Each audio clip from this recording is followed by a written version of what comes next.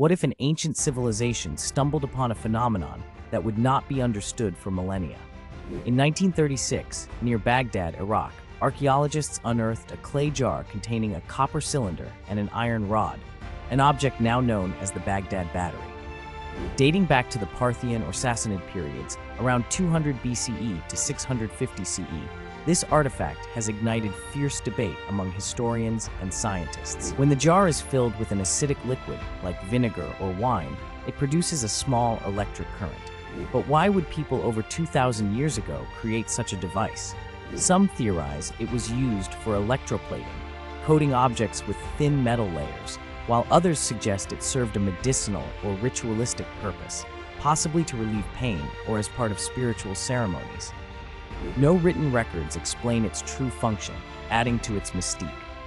The Baghdad Battery challenges our assumptions about ancient technology and hints at knowledge that was seemingly lost to time.